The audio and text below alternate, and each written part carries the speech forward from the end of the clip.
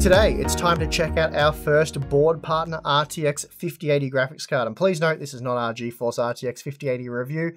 That went live yesterday. So if you want a detailed report on how the 5080 performs and what we think of it, then please watch that video first. The focus of this video will be on MSI's new Vanguard graphics card. The Vanguard series is brand new. It's MSI's new enthusiast lineup. So basically that means it's second best only to the Supreme series. And then we have the mainstream cards, which you guys are probably familiar with. That's the Gaming Trio series. But another new series is for creators called Inspire. And then at the entry level, the familiar Ventus range, which hopefully at some point in time we can check out. But what all this means is for now, we have one of the big boys to review in the Vanguard series. So let's get into it. Let's start with the weight and dimensions. In terms of weight, it tipped our scales at 1,936 grams, so it's heavy, but not unusually so for a high-end graphics card. It does measure 357 millimeters long, which is more on the excessive side, as is the width at 66 millimeters, and then the height of 151 millimeters is fairly typical. Now on the front side of the card, you'll see a large fan shroud, which has been predominantly constructed from plastic, but to give it a more premium and I suppose aggressive look, it features 3 aluminium pieces. There's also fake carbon fiber on display here on some of the plastic, which I think looks pretty cool, even if it is fake. It's a neat looking texture. Then embedded within the shroud are 3 105mm fans, and these are the same fans used on the Supreme models. And when compared to the Supreme, the Vanguard LED lighting on the shroud is a bit more discreet, so if you're not massively into your LED lighting, this design will probably appeal to you a bit more. Now the side profile of the card's pretty clean. There's an MSI logo over the fake carbon fiber, which is LED backlit, and at the opposite end, MSI has gotten away with a black GeForce RTX logo, which looks much better than the typical white logos we see on other models. It blends in better, it's not in your face as much. Then towards the middle of the card, you'll find the 12-pin high-powered connector, which can be a little bit tricky to access as it is embedded within the card. And to help make sure the power connector is seated correctly, MSI's included an adapter with yellow pin protectors, so if there's any visible yellow once the connector's installed, this indicates that the cable isn't fully inserted and therefore not seated correctly, which, as we've said in the past, can lead to pretty catastrophic melting issues. They're probably less so on a card such as the RTX 5080, but good to be aware of anyway. Better to be safe than sorry, as they say. Now, at the back end of the card, so at the opposite end of the I/O panel, the card's very clean. And this is nice to see, as a lot of modern cases with that wraparound glass effect exposes this end of the card. So MSI's added some lighting here and a few mounting points for support. Moving around to the I/O end of the card, we find a trio of DisplayPort 2.1A outputs and a single HDMI 2.1B output. MSI's only included a 2-slot bracket here, which should be fine as you really need some kind of GPU support at the opposite end of the card. And MSI's also included mounting points for support. MSI has included a very basic GPU stand. It should work well enough, but it is surprisingly basic given how extremely high-end and expensive this product is, and I was a bit disappointed to learn that it's primarily constructed from plastic rather than aluminium, so it does feel very cheap. I guess MSI assumes here that you'll have a high quality case that takes care of this issue for you, but yeah, I would have liked to have seen a much higher quality stand included with such a premium product. Now the Vanguard does feature a nice big backplate which covers the entire card, though there are a few cutouts towards the back end to allow air to pass through. MSI has also added the classic dragon logo and a few fake carbon fiber decals, which again look fine. You'll also spot the dual BIOS switch here, and again the silent BIOS is the primary BIOS. So overall a nice looking model that looks good from all angles, and more importantly packs all the essentials including dual BIOS support. Now it's time to start pulling it apart to see what's under the hood, and please note all thermal testing, in fact all testing period, was conducted before the teardown, and this is the normal procedure. So here the first step is to remove 9 screws that hold on the back plate, and once removed the rear side of the card is exposed and you start to get a sense of just how massive that heatsink is, and I guess just how compact the PCB area is. It's worth noting that unlike the Supreme, the Vanguard doesn't feature any additional structure support, so there's no aluminium cage, for example. And despite that though, the card is extremely rigid. I did my best to try and flex the card with the backplate removed, but failed to get much out of it, which is a good thing, and it means my card should still work when I put it back together. All of that said though, I don't recommend you go and do a flex test on your own $1,000 plus RTX 5080 graphics card. Just leave it to me to try and physically break them. But getting back to the teardown, with an additional 12 screws removed, you can detach the PCB from the heatsink.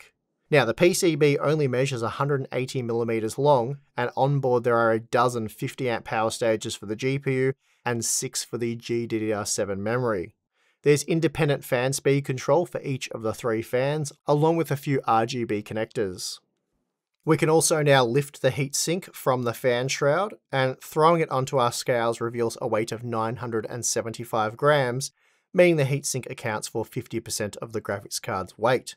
So it's certainly a big heatsink, but it's nothing like what we found on the MSI RTX 5090 Supreme, which makes sense as the RTX 5080 is only a 360 watt product.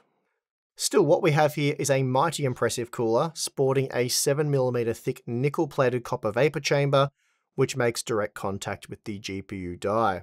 The vapor chamber is also connected to the memory, though MSI has had to use an aluminium heat spreader here to take up the additional space between the chamber and memory chips.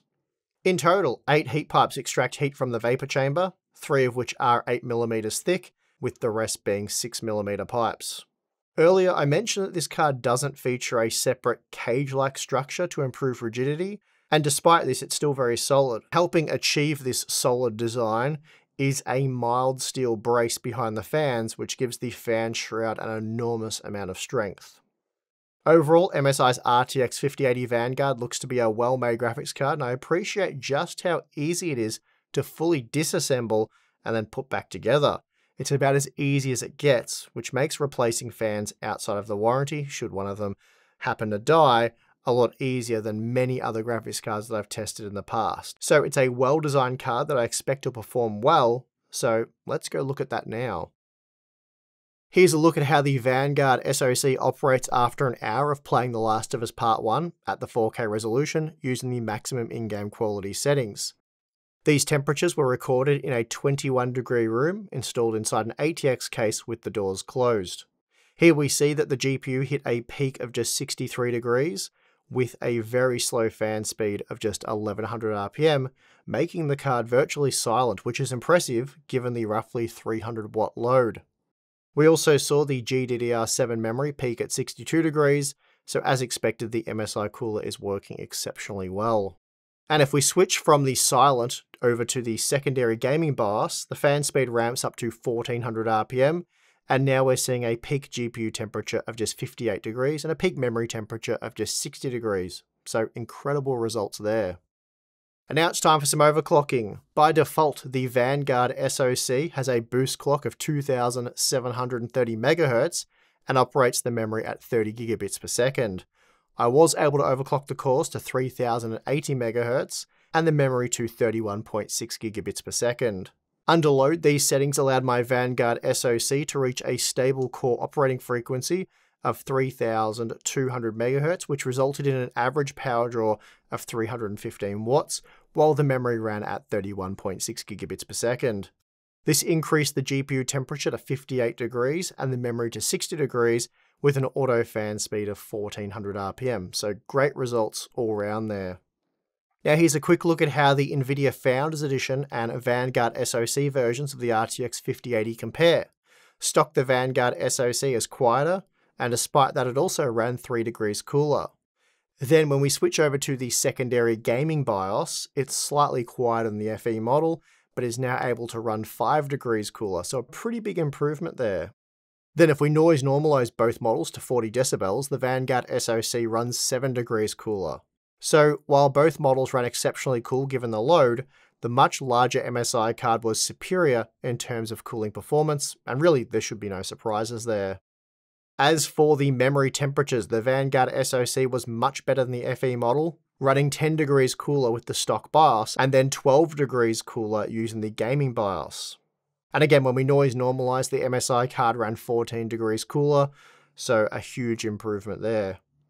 Here we see that the Vanguard SoC was 4% faster than the Founders Edition 5080 and Dying Light 2 at 4K, so a very small but typical performance uplift there from an OC model. Our manual overclock worked quite well though, boosting the Vanguard SoC to 86 FPS, so roughly the same performance as an RTX 4090, making it 10% faster than the stock FE version of the 5080. The Last of Us Part 1 saw the Vanguard SoC pull ahead by a 6% margin when compared to the FE model, and then our manual overclock was good for an additional 8% performance, making it now 14% faster than the FE version, which is a much bigger uplift than I was expecting. The Vanguard SoC was again 4% faster than the FE model, this time in Delta Force, and our manual overclock squeezed out an additional 8% performance, and now the Vanguard SoC was just 6% slower than the RTX 4090. Then lastly we have Marvel Rivals, and here the Vanguard SoC was 5% faster than the Founders Edition 5080. The manual overclock was also very impressive here, boosting performance by a further 10%, which meant the Vanguard SoC was now 15% faster than the stock RTX 5080. So there is a surprising amount of OC headroom on offer here, or at least there was with our particular sample. As for power consumption, the Vanguard SoC wasn't crazy, using 7 to 9% more power than the FE model, and as we just saw, that resulted in a 4 to 5% performance improvement. So there you have it, the new MSI RTX 5080 Vanguard SoC, and I've got to say I really enjoyed testing this graphics card.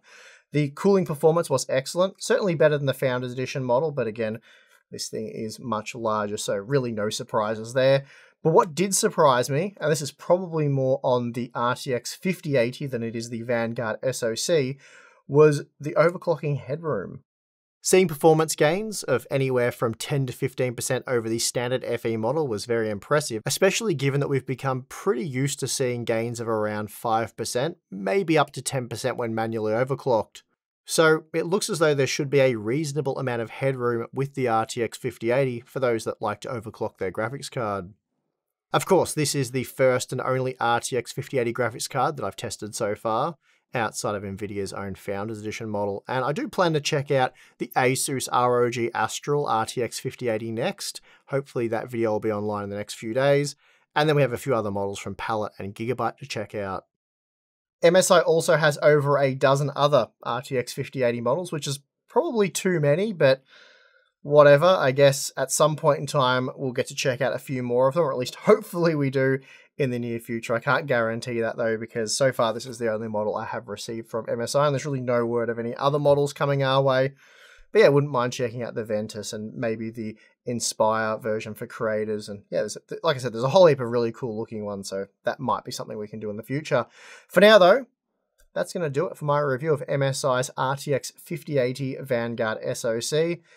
But there are other RTX 5080 partner card reviews coming up, so stay tuned. Make sure you subscribe for all of that.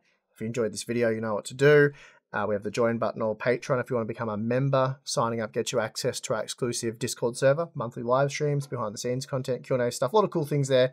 So check that out if you're interested, but if not, that is perfectly fine. And I would like to thank you for watching this video. I'm your host, Steve. See you again next time.